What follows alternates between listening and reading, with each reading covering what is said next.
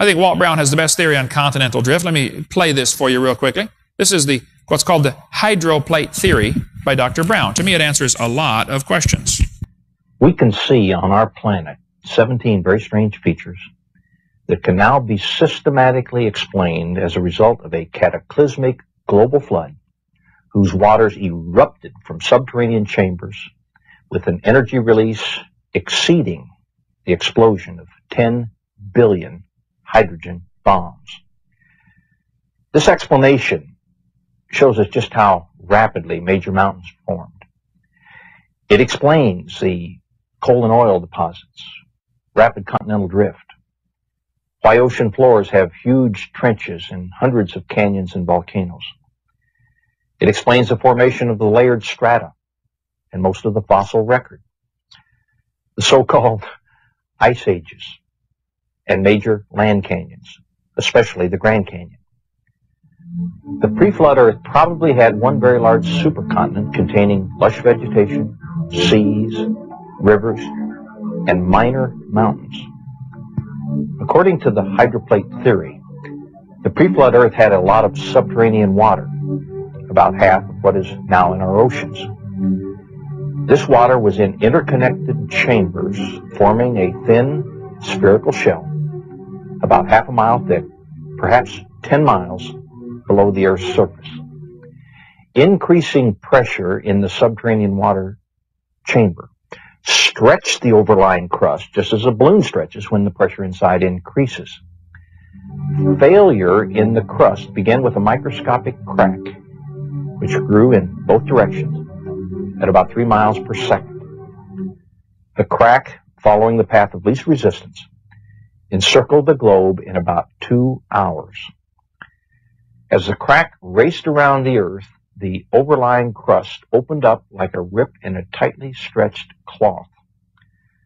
The subterranean water was under extreme pressure because of the weight of the 10 miles of rock pressing down on it. So the water exploded violently out of the rupture. Calculations show that all along this globe-encircling crack, fountains of water jetted supersonically over 20 miles into the atmosphere. The spray from this enormous fountain produced torrential rains such as the Earth has never experienced before or after.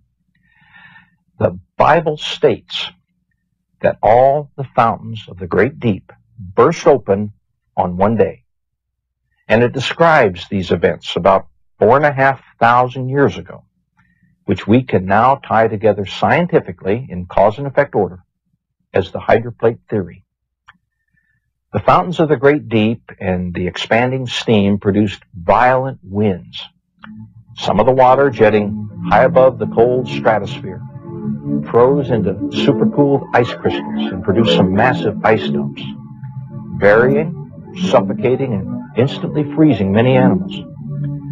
The high-pressure fountains eroded the rock on both sides of the crack and even threw up the limy contents of many pre-flood seas. Huge volumes of sediments settled out of this muddy water all over the Earth.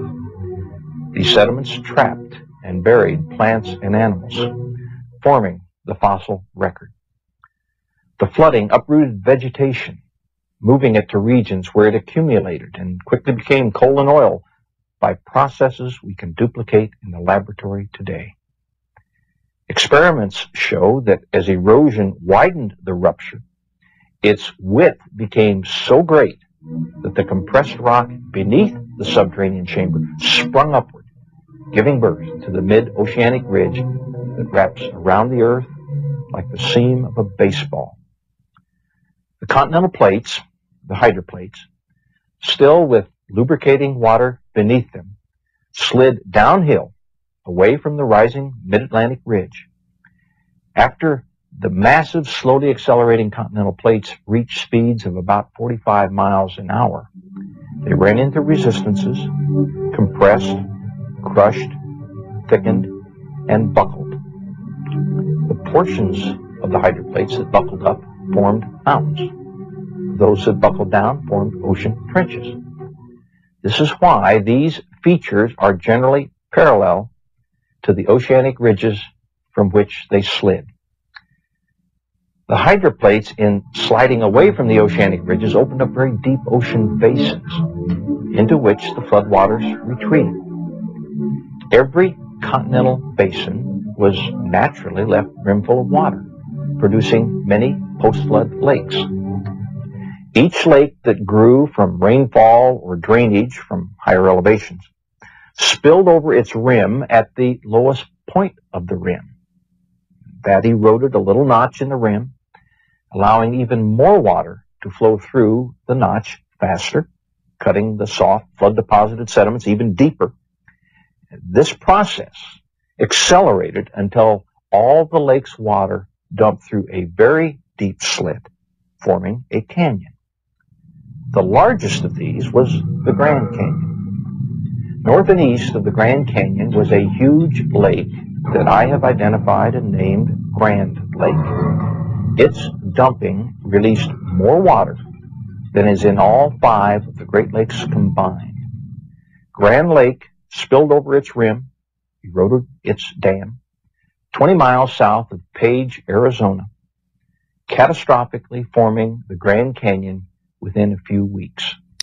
There. That is Walt Brown's hydroplate theory, which to me makes the most sense of anything I've seen. It explains several things. If the crack would widen around the mid-Atlantic ridge as the water is shooting out, it's going to spread out, allowing the basalt underneath to bulge up, which is precisely what happens. As the basalt bulges up, it's going to get cracks in it, and it's also going to slide the superimposing plates away from them. They're going to slide and run into something else, and it would explain the compressed mountains we see in, for instance, British Columbia, where the mountains are smashed from the end. I mean, the wrinkles go up and down. The mountain it's like somebody pushed carpet up against the wall, causing it to wrinkle. I think Christians need to have an answer for those kind of things, and this is one of the possible answers. When the basalt cracked, the water would rush into the crack, cooling it down, and cool rock holds a magnetic field. Hot rock will lose a magnetic field. So when they found what they said were magnetic reversals at the bottom of the ocean floor, they're actually finding the old cracks where the basalt broke, because there were going to be warmer and cooler areas from simply the water rushing in. Those cracks are probably now all full of sediments. So don't let them tell you there are magnetic reversals. There may be a few from the rocks flipping over at the flood, but I think a much better theory is the hydroplate theory. So, as the continents were sliding away, some places are going to be sucked under, plate subduction. Now, Baumgartner has a great theory on plate subduction. I think his ties in here also, that the plates would tend to be sucked down. You ever stir pudding up and it gets a film on top? If you push in on the film on the pudding, it'll sink to the bottom and drag the rest of it with it. Magma does the same thing from a volcano. When it cools down, the lava gets a hard crust, and then if it sinks in one place, it'll drag a whole sheet of magma, of lava with it. This probably happened also during the flood. See, the continents are eroding. When it rains, you have landslides, mudslides, erosion, mass wasting, ground creep. All of those things are happening continually. Like last night in the thunderstorm here. I'm sure a lot of erosion took place around Chattanooga. Well, this mud is going to wash into the ocean. So 2 things are happening. The mountains are getting shorter. The oceans are filling in.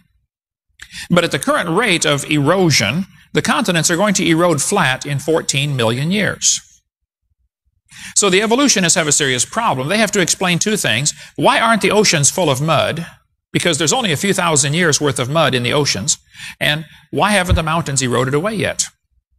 That's why this Pangea theory is so important to them, because they can say, oh, it's being recycled. They'll say the ocean floor doesn't have much mud because it gets pulled under and remelted and it comes up again in the middle. So it's being recycled. Well, that may be, but there's another reason. It may be there's not much mud down there because it's not millions of years old.